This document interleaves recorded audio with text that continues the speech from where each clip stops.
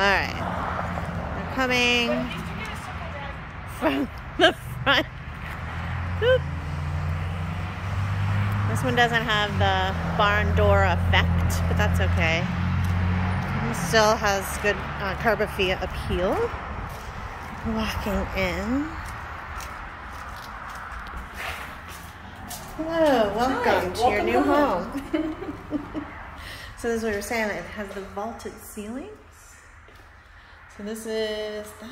We'll pan around into the living and the kitchen area. And then come through. And I think this is big enough for your dining room table. I feel like it is. Right? And then we'll go to the master bedroom first. This has such a nicer feel. It's bigger. Washer and dryer area. And then the master. This one's obviously a lot larger. The master. I'll come from a different angle so you can see out. This bathroom is larger, but still only the one sink, right? This is literally a walk-in closet. We can fill that easily, I think, right?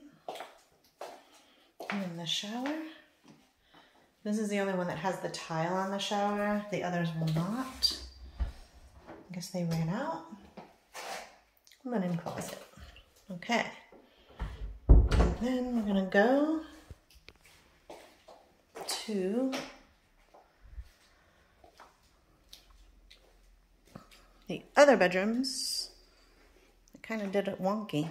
Okay, back over to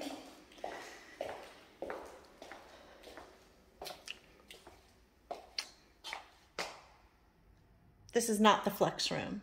Did I miss the flex room? The flex room's next to the master. I missed the flex room. I'll go back to the flex room. Okay.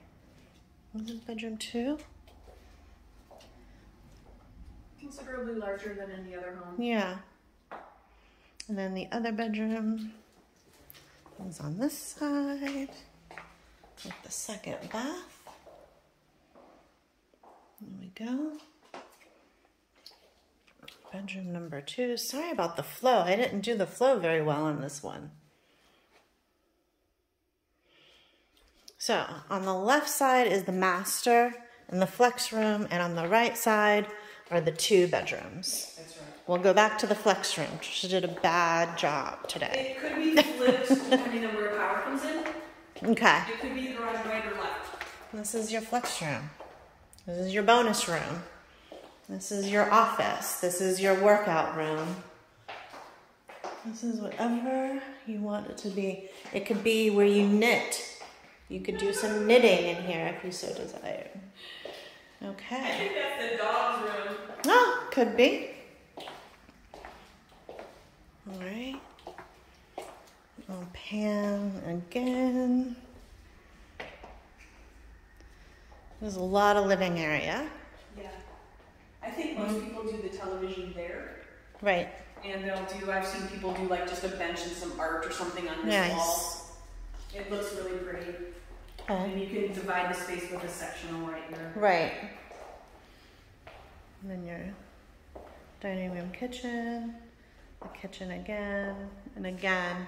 The vaulted ceilings just really make it nice. And then we were pointing out as well all the recessed lights in every one.